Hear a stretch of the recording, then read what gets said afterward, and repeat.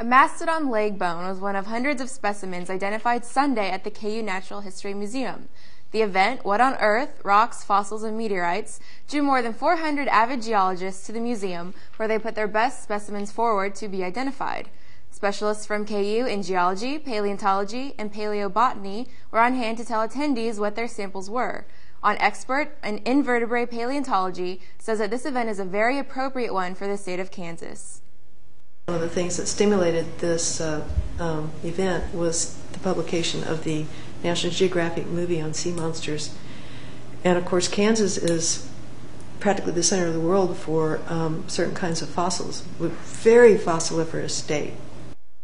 For those who are not able to attend Sunday, there will be another open house next spring.